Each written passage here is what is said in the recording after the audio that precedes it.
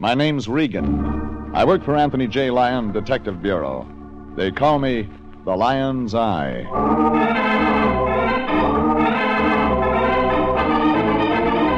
Jeff Regan, Investigator, starring Frank Graham as Regan with Frank Nelson as Anthony J. Lyon.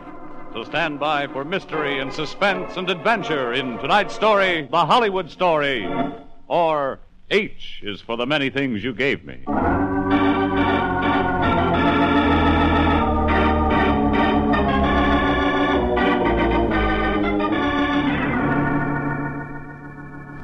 It was a great day for the Lion. Money all over the place. Motion picture money. Hollywood money.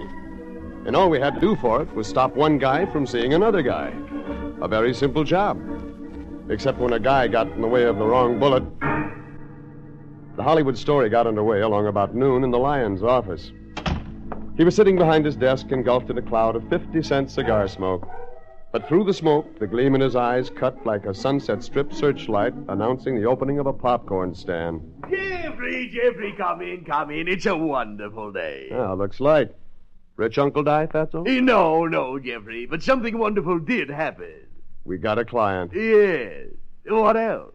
A rich client. Yes. Go on, Jeffrey. Look, Fatso, I'm no mind reader. What's the story? Jeffrey, the big moment has come at last. We've been hired by Progressive Pictures Incorporated. Ah, movie money, huh, Fatso? Oh, more than that, Jeffrey. This case has all the earmarks of a big thing. I happen to know that the famous movie star Larry Winters is involved. You see, Jeffrey, we're getting on the inside of things. Thank you, Hedda Hopper. Yeah, I also happen to know this case involves a $2 million picture and a real future for the Lion Detective Agency. Think of it, my boy. Us being on the lists of the big producers. But which list? Now, you run right out to Progressive Pictures, Jeffrey. Look up Mr. H.P. Lovejoy, the big producer. He'll give you the complete details. And, Jeffrey, above all else, be on your best behavior. The future of the agency depends on you. Really a big thing, huh, Fatso? Big! It's colossal, gigantic, stupendous. Yep, that's movie business, all right.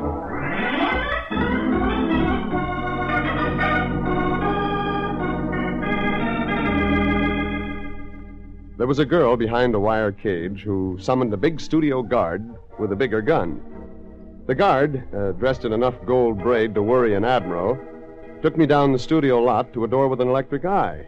And the eye checked me over and okayed me for another guard behind another cage. A couple of cages later, I got to a secretary. And 5 secretaries after that, a door opened without benefit of an electric eye, and I stood staring into the worried, bespectacled face of H.P. Lovejoy himself. You're Regan. Come in. Been waiting for you. Sit here. Have a cigar. No thanks. I'm going to get to the point, Mr. Regan. It's about my boy, Larry Winters. Your son? No, of course not. Larry Winters, the big star. I call him my boy. I discovered him 4 years ago. He and Kitty Train are the 2 biggest stars we've got. I don't want to see anyone miss clutch. No calls, no interruptions, but send Sid Rainier in. Well, that takes care of that. Now, where was I? You were about to tell me about Larry. Oh, yes. Oh, who sent for me, H.P.? Yes, this is Regan. Regan, this is my assistant, Sid Rainier. Hello, Regan. About the Winters matter, huh, H.P.? I checked the files on it again. Definitely dangerous. Yeah, sit down, Sid. Let me see. Now, where was I, Regan? About your actor, Larry Winters. Yes. I said I didn't want to talk to anyone, Miss Clutch. That includes you. Now, let me see here. You were about to tell Regan about Larry, H.P. Oh, yes, so I was. You follow me so far, Regan? Oh, sure. Good.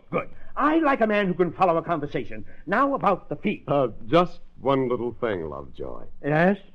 What about Larry Winters? What? Why, I told... Oh, that's right. I didn't tell you that part of it. Yeah, that part of it. Well, Regan, Winters is a model star, except when his pal Stubby Adair comes to town. Stubby and Larry were in the Army together. Check. And when Stubby shows up in Hollywood, he looks up his pal Larry. And that's where the trouble starts. You know how it is with old Army pals, Regan. One drink leads to another. Sidney! You know Larry Winters never touches the stuff. Yes, that's what I said. Larry never touches the stuff. But he can't stay away from Stubby's screwy deals. Last time it was a lost gold mine. By the time Stubby got through convincing Larry what fun they'd have, nothing. Larry was gone for a week. Stopped production on the picture he was shooting. Cost the studio a fortune. And Stubby is in town again. This guy's real bright, H.P. Stubby Adair is in town again. But Larry Winters is in Long Beach on location shooting a big South Sea Island picture. $2 million budget. We've got to finish that picture on schedule. A lot of money invested, Regan. You understand? Sure, I understand. Now, here's the assignment, Regan. Keep Stubby Adair away from Larry for 1 week. Just 1 week. And there's $1,000 in it for you. You collect after the picture's finished. Well, that sounds fair enough. But wait a minute. It won't be easy. Larry's got a new contract coming up. If he finds out we kept Stubby undercover, he won't sign. It's got to be cautious, Regan. Very cautious. You've got to handle Stubby with kid gloves. Show him a good time. Treat him nice. Don't let him know what's happening to him. That's it. Okay. You've bought a detective. Where do I find Stubby Adair? Hotel Ritz. Hollywood Hotel Ritz. We got him a suite there. He arrived this morning. We told him he'd see Larry tonight. And I fill it in from there. You fill it. Just one more little thing, Regan. We also told him a major executive from the studio would show him the town. That's me. The man's a genius. For 1 week, Regan, you're the executive producer with Progressive Pictures, as far as Stubby is concerned. Okay, I'm a producer. Say, Regan, has anybody got you under contract?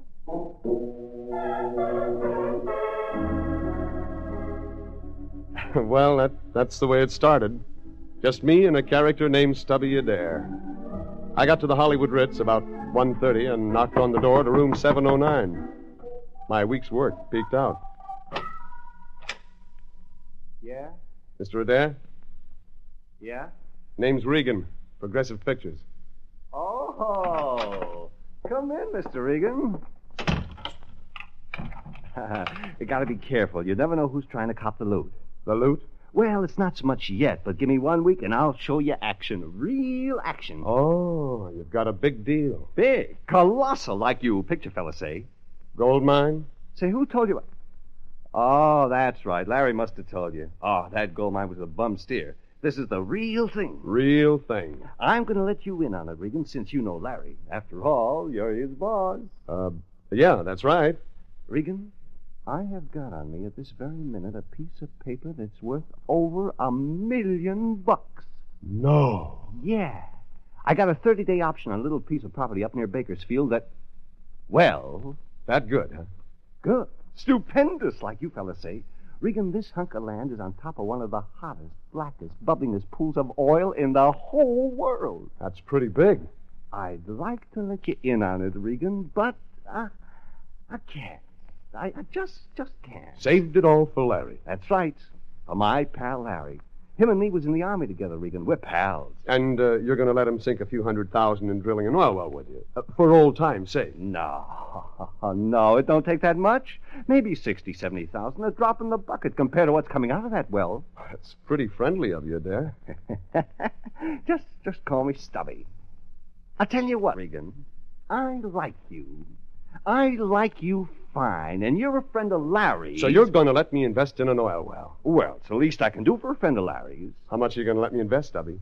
Oh, I thought maybe you could come in for, say, maybe 20,000. I'm saving the big slice for Larry, but you can have some. That's very considerate. It's nothing, really. You see, my option on that oil land is up in a week. 1 week from today. So I either got to get the dough to extend it and start drilling, or... All is lost. Exactly. It's tragic. Unless, of course, I see Larry. He'll back me, you can bet on that. Him and me was in the Army together. Yeah, sure. Well, how about lunch, Stubby? Good idea. In fact, I got a still better one. I'm listening. Seeing as how you're a big shot at the studio, Regan, I figure I'd let you tour me around. Do what? Show me the works out at Progressive Pictures. You make like a guide, Regan, and me, I'll be a hick.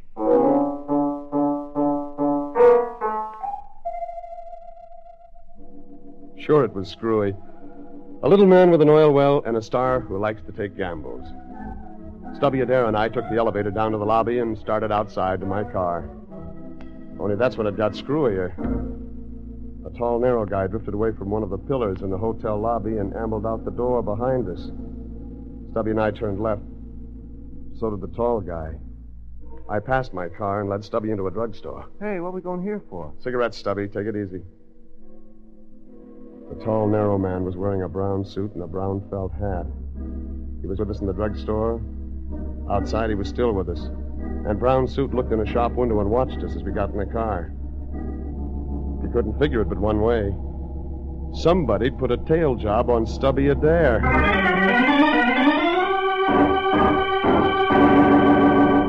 And then he was gone. Brown suit, brown hat, melted into the crowd. Stubby climbed into my car expectantly, and we headed out to Progressive Pictures. An hour later, we finished up lunch in the studio commissary, and Stubby was ready for the 40-cent tour. But I had a question first. Nice meal, Regan. Thanks. Now we take the tour, huh? In a minute. Question first. Sure, Regan. You want to know about that oil well, huh? I knew you'd get bit by the bug. I want to know about a tall guy in a brown suit and a brown hat, Stubby. The guy who tailed us when we left your hotel. You kidding or something? Don't play dumb with me, Stubby. You've got eyes. Regan, honest. You saw him in the drugstore. I saw you watching him. Oh. You gotta know, huh? Yeah. I gotta know. Okay, Regan. Seeing as how you're practically a partner of mine, I saw the guy in the brown suit. He's been tailing me since this morning when I got in town. That's why you were cautious back at the hotel when you opened your door. Yeah, that's why.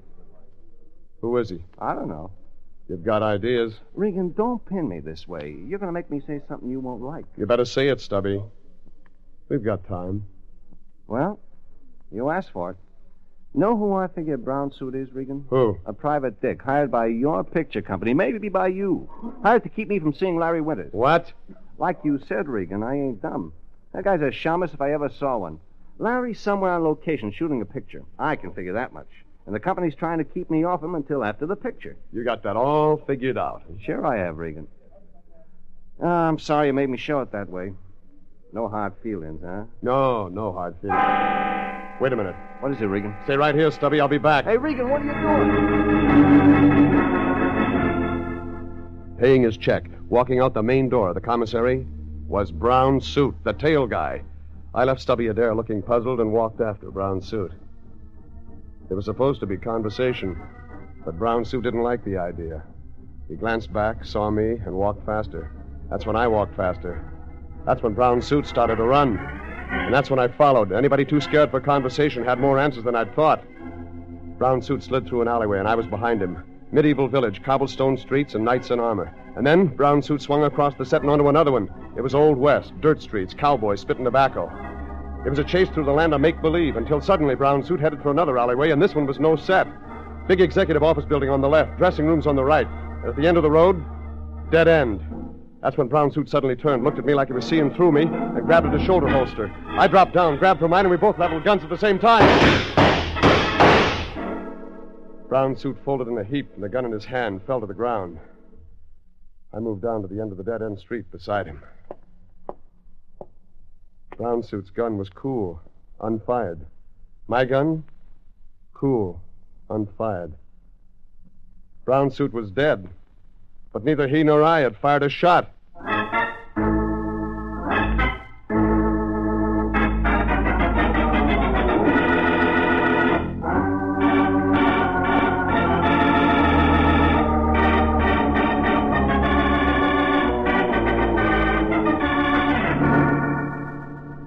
In 10 minutes, there were more studio soldiers surrounding me than Grant took with him to Richmond.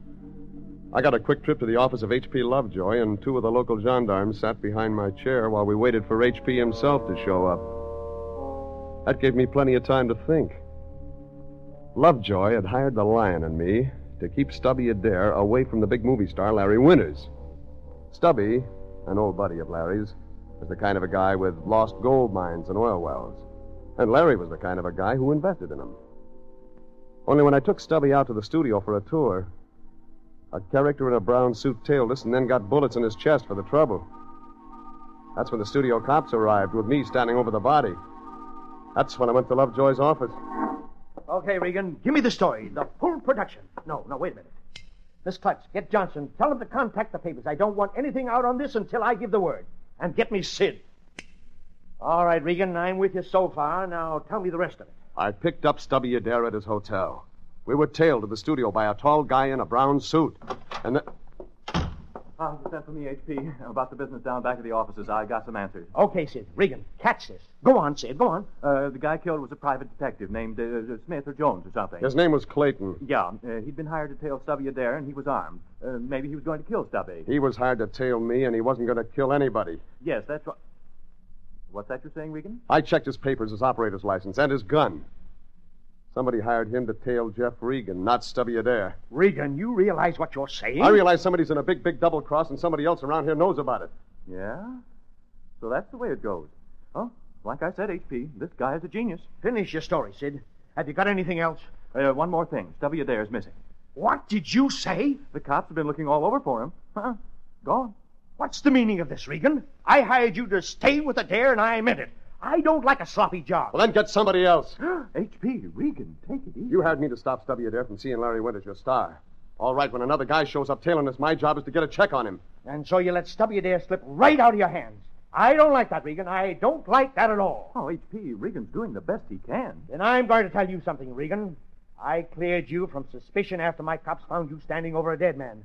I had you brought here, and I said I'd give them a story. Well, maybe I won't. Maybe I'll let them have you, Regan. For keeps. You couldn't make it stick, Lovejoy. Not even you. But I'd try.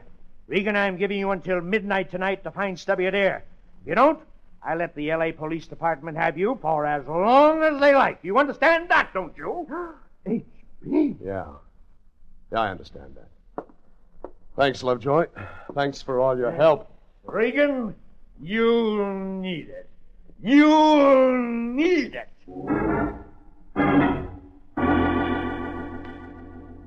It was 4:30, and I had until midnight, and I needed facts and a lot of them, fast. There were 2 leads to take, and I made a nickel down payment on the first one. Anthony J. Lyon, Detective Agency. Anthony... I got work for you. Very well. What may I... Regan!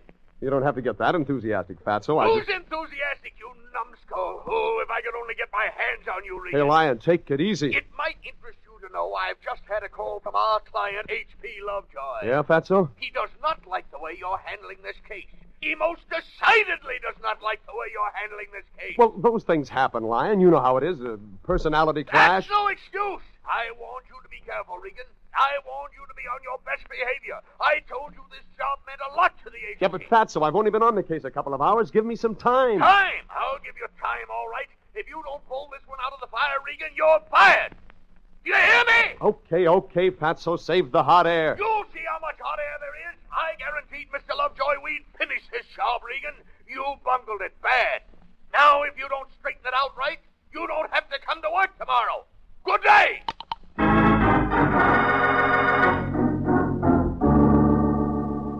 Well, that took care of any help from Lyon. So I moved on to lead number 2. Clayton, the private dick who'd been tailing Stubby Adair and me, was shot from one of 2 places. From a window in the office building on the left of the dead-end street, or from a dressing room door on the right. When he turned toward me and reached for his gun, he was looking past me, looking at somebody behind me who killed him. 5 doors with numbers on them. 4 of them were nothing. The 5th was. And I tried. It worked. Well, come in, darling. Don't just stand there. You know, you kept me waiting. Kitty Train. Progressive Pictures gift to American males. She drifted out from behind the screen and looked me up and down. That made us even. She was tall and brunette, and thin in some places and not thin in others. And her eyes sparkled like hot comets with no place to go. Well, come in, darling. I'll tell you everything. Everything? Well, that's what you want to know, isn't it? It's an idea. When Kitty Train gets through with you, darling, you'll know everything. Well, let's see, I was born on a small farm in Iowa. My mother and father were very poor. I milked cows, helped plant corn, joined the 4-H club at a very tender age. My mother encouraged me in my career. She sent my picture to a Hollywood beauty contest. Soon the studio executive came along. Wait a minute. Am I going too fast, darling? Look, lady, I didn't come here to get the story. Oh, one of those. Well, darling, if you insist. I wasn't born in Iowa at all. I was born right here in Pomona. My father ran a barber shop. My mother ran up with a bald-headed tuba player. I worked as a waitress until somebody gave me the name of a good agent, then I thumbed a ride to Hollywood. Look, all I want is a few answers. Oh, very well, darling. I might have known that you'd never be satisfied with a routine interview. I'll give you an exclusive.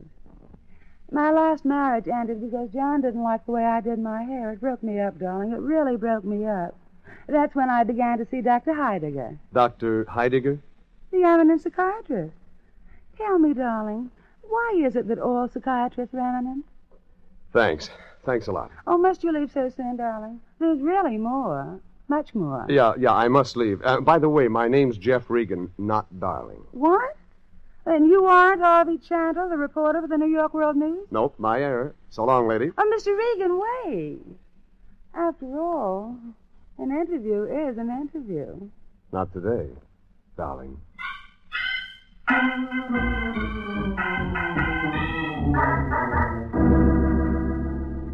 That took care of lead number 2. And that's when I decided on a couple of phone calls.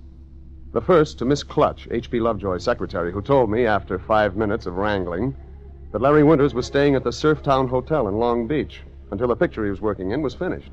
Room 615. The second call was to Bill Gregg, who writes a column for the L.A. Daily News. He calls it Speaking of Oil. And we did. Oil near Bakersfield. He told me plenty. And then he gave me the name of a geologist in Bakersfield, and I placed a quick call to his office. Rudolph T. Rembrandt speaking. This is Jeff Regan. A friend of mine suggested I call you for some information about the oil fields up there. Oh, well, Mr. Peters, the geologist, isn't in, but I'm his assistant. Perhaps I can help you. Rembrandt's the name. Rudolph Rembrandt. Yeah. No relation to the famous Rembrandt.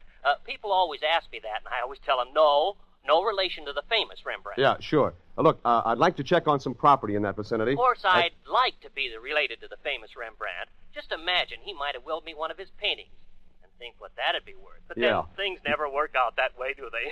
I had a friend once named Rockefeller. But you think he was related? Well, he most certainly was not. Look, Mr. Rembrandt, all I want to know is about prospects on some oil property in your area. That's what you want to know. Well, I'm sorry. I can't help you on that. You see, I'm only Mr. Peters' assistant. He's a geologist. Now, if you'll call him later, I'm sure... Never mind.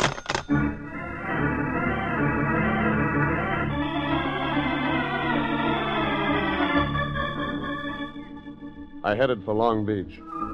Long Beach, sailors and fog and 2-bit rides. Carnival wheels and con men and electronic bingo. And popcorn, always, everywhere popcorn. A kind of salt-sprayed joyride with built-in safety features. The Surftown Hotel, 11 floors of steel and glass, was at the end of Ocean Avenue. 2 marble dolphins guarding the door. I went in, and that was it. Slinking near the elevators, little guy, stooped shoulders. My target for tonight, Stubby Adair. Okay, Stubby. Hey! Oh, hiya, Regan. It's a nice night, huh? Love that ocean smell. Never mind the ocean smell, Adair. Where you been? You're asking me after you ditched me at the commissary? Fine pal you turn out to be. You know what, Regan? I may not let you invest in my oil well. Listen, Stubby, quit playing games. A guy was killed this afternoon. You know that. Killed? You're kidding, Regan. I heard about you Hollywood guys. Great kidders. Nobody's kidding anybody, Stubby. Brown suit. The guy following us was shot to death. Yeah? What movie was that? Oh, I remember. Night Must End. Larry played the detective. He was great. Come on, give, Stubby.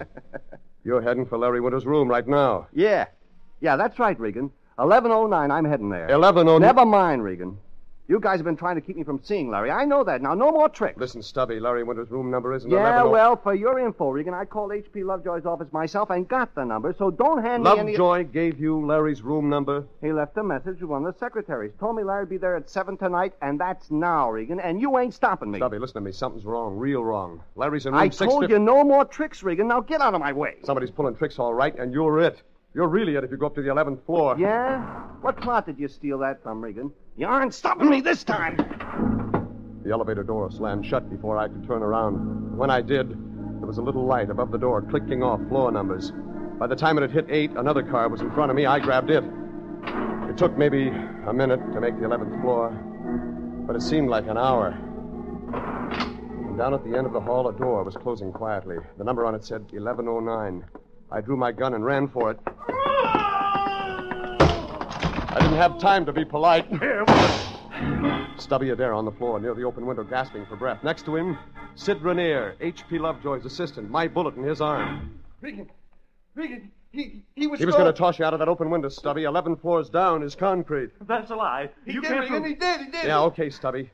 Sid found out about that oil option you've got in Bakersfield. You say there's oil under that land? I checked that. A wildcatter on the property next to yours brought in a gusher last week. Who knows? Maybe you're in. He wanted to keep Larry from Tell backing him not to shut up. My arm, Regan. I need a doctor. You left a message with one of Lovejoy's secretaries, Rainier. Deliberately sent Stubby to the wrong room. I need a doctor, I tell you. You shot Brown Suit, the private op you'd hired. You know, that didn't make sense. Until I realized it was me you were after. Only I dropped down. He didn't. Regan, quit this talking. You gotta get me to a doctor. Sure, Sid. Sure, I'll get you to a doctor.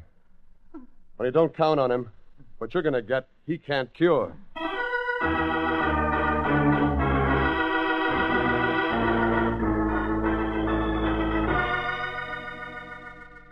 Stubby Adair kept his option, and Sid Rainier went to jail. Thus, the Lion was all smiles when I turned up at his office the next morning. Jeffrey, my boy, come in. Oh, that means we're friends again, huh, Fatso? Friends? Oh, of course we're friends, Jeffrey. Whatever made you think we weren't? Oh, nothing much. Just that you were about to fire me last night. Oh, that. Well, that's all changed now, Jeffrey. Everything came out just like I said it would. What came out? Why, the new movie business. Remember I told you if you'd stay on your best behavior, Jeffrey, we'd be in line for more movie business. Well, now we've got it. And you'll never guess who our new client is. Okay, I'll never guess. Who? Larry Winters, Jeffrey, the big star. Winters hired us? Yes, Jeffrey. He wants protection. Not for himself, for a friend. A friend? Didn't get the friend's name. Doesn't matter. You see, Larry Winters and the friend were in the Army together. Go on, Fatso. And Larry and this friend are flying up to Bakersfield this afternoon to look at some valuable property. They want you to go along, Jeffrey. Isn't that wonderful? Lion, if Larry Winters goes up to Bakersfield this afternoon, that means the picture he's working on will be delayed. Well, who cares? This is business, Jeffrey. Just thought you might be interested. Progressive Pictures won't like it. Jeffrey, if Larry Winters wants to go to Bakersfield... Just thought you'd want to know because we don't get paid, Lion, until Winters finishes that picture. Jeffrey, for the last time, I don't care what happens to Progressive Pictures. What did you say? That's it, Fatso. If he takes that plane, no picture. No picture, no money. What kind of a stunt does Winters think he's pulling? Walking out on a picture that way? What kind of a prima donna does he think he is? Jeffrey, don't just sit there. Get out there and stop that plane!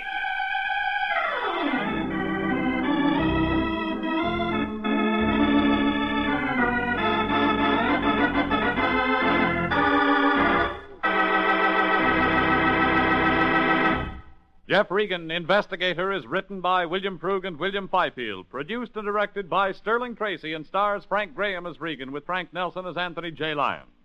Original music is by Dick Arant. Jeff Regan, Investigator, is heard each week at the same time over CBS. This is Bob Stevenson speaking, inviting you to be with us again for more suspense and mystery and adventure with Jeff Regan, Investigator.